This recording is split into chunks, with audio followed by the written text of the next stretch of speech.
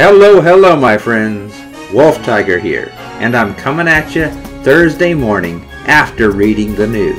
And because of that, it's time, once again, to take a look at the things that make you go, the series that takes an editorial look at the realm of video games and technology. So let's get started.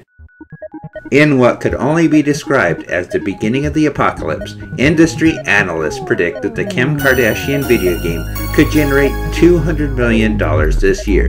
Yes, you heard me right, $200 million generated from a crappy iOS game based on a reality TV star's lifestyle.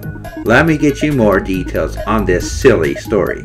Reality TV star Kim Kardashian's newly released video game, Kim Kardashian Hollywood, could generate as much as $200 million this year through in-app purchases. That's according to video game industry analyst Doug Creutz, who talks about the free mobile game as part of a Bloomberg feature today. There's no such thing as bad publicity, right? Creutz said. Obviously, Kim Kardashian's brand has driven people to download the game, but at this point, the game has taken on a life of its own.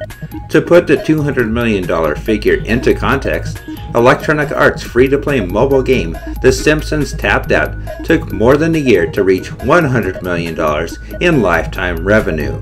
It might be our biggest game of the year, CEO Niccolo De Masi said. We're not surprised. Kim is a one-of-a-kind talent with an incredibly precise fit to the game engine that we tailored but already had in the company. In the game, you create your own character. Oh wow, so unique. And live the life of a celebrity. You can walk the red carpet, visit clubs, and buy luxury homes.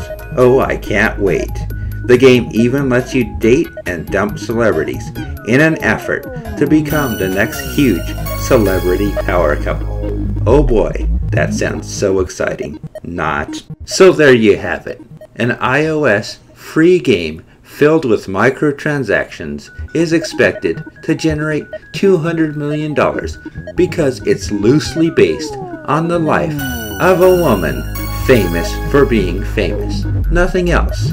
And that just boggles my mind.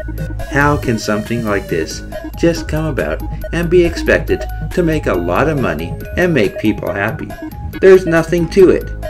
If you'll excuse me, I'm just going to beat my head into the desk over and over again. Why? Okay, now that that's out of my system, we can only hope that this analyst is absolutely out of his mind, especially if we have any hope of video games being considered a mainstream adult media. It's sad really when you think about all those struggling developers out there who are trying to get video games accepted as a mainstream media, working hard on developing mature storylines, mature characters, and mature subject matters when crap like this can go out and make money easily just because it's the hit fad and it supports that thought process that video games are for kids and the socially awkward. And I would just hope that people were smart enough not to buy into this kind of thing. But here we have an analyst, an industry analyst, expert on video games saying, yeah, this thing's gonna make a lot of money. It's good. It's great. No, it's not good. It's not great. It's downright scary. So if there's any hope for humanity, this thing won't reach $200 million. It won't even come close. As always, we'll keep our eyes open and see what happens next. That's all for now.